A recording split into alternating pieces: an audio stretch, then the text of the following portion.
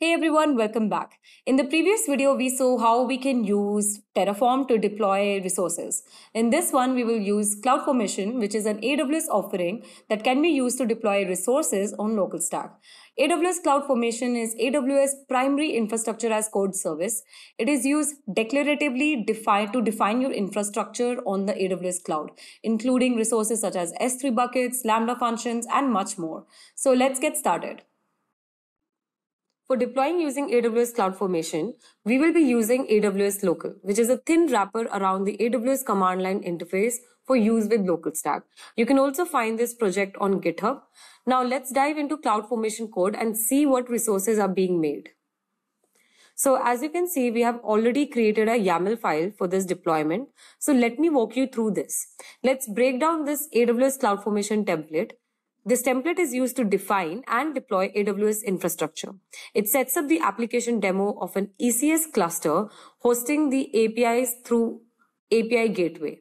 Let me walk you through some of these sections and explain how the file is laid out. So the file first defines the parameters, variables to be used throughout the script. Then after this, we define the metadata and the networking mappings.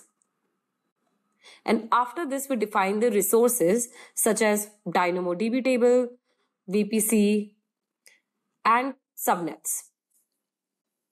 So you can see here, we are defining the DynamoDB table with the name of table pet store food. Now let's run the script.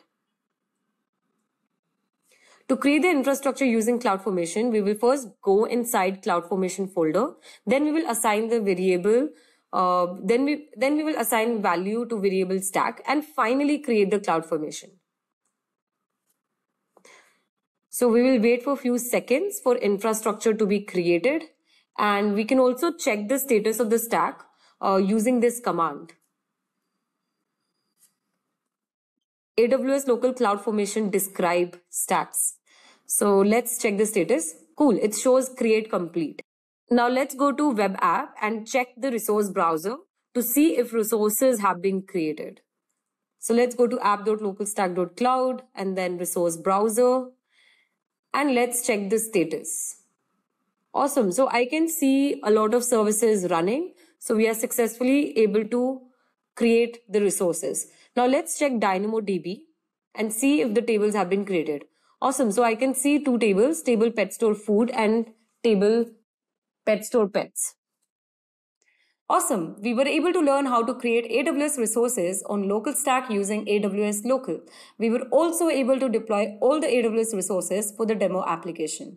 In the next video, let's go over another important offering of LocalStack, that is IAM policy stream.